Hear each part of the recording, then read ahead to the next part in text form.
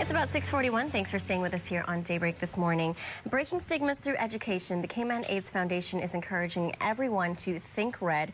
There's going to be a campaign going on for a couple of days. So Serlina is here with us as well as Alexis. Serlina is from Think Red, and you're going to tell us all about the details. Alexis is the director of the Cayman AIDS Foundation, also a pharmacist. So ladies, I love that you're brightening up our set this morning, bringing the red color. Thinking red. Exactly. Yeah. So tell us, what is Think Red? What should people be expecting? Basically, Think Red is 9 days of activism. The Cayman AIDS Foundation has always had activities leading up to World AIDS Day, which is December 1st. Now we've just put more structure around the initiative and enabled corporate sponsors to fund activities going on during the 9 days leading up to World AIDS Day. And this year, for the very first time, we've introduced a fundraising gala that's going to allow us to plug funds directly back into the Cayman AIDS Foundation for their outreach and education activities. Really interesting. So people who may not have been involved before have a really easy way now to support the cause. Absolutely. And also get that awareness out there. That's right. In multiple, I guess, right. We say, communities. no effort is too big or too small. Obviously, we're kicking off this year with a big bang this Saturday with the Scarlet Sky Gala. It's the first inaugural, and we have Grammy-winning, award-winning R&B songstress Estelle, which is the talk of the town. Yeah. Very excited about that. We've also got a great live auction. We've got tickets to the World Cup 2014 in Brazil.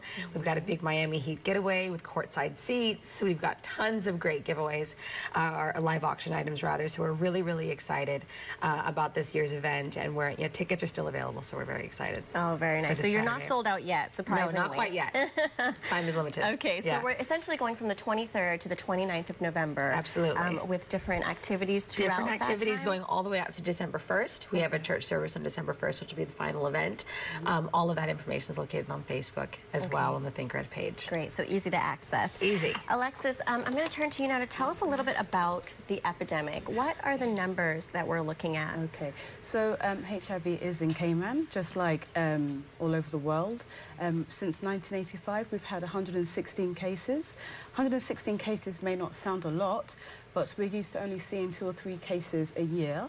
Last year, we saw 10 cases. And this year, we've seen 5 new cases so far. So we really want to push that message, which is, protect yourself, not to indulge in risky, unsafe practices.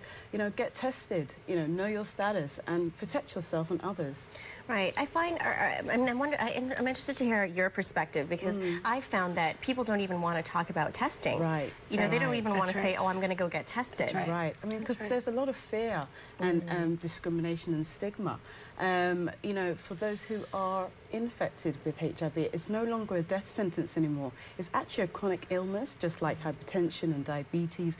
Once you get treatment, you can live a long and healthy life just like everybody else. So we really want to push that message that, support those who are infected, and life is not over. Absolutely. Yeah, absolutely. Right. Yeah. And you're also going to be working with different, I guess, members of the community, schools as well, to continue to get the message out. Right. Yeah. I mean, we're actually going to be doing some free testing. So we're working with UCCI.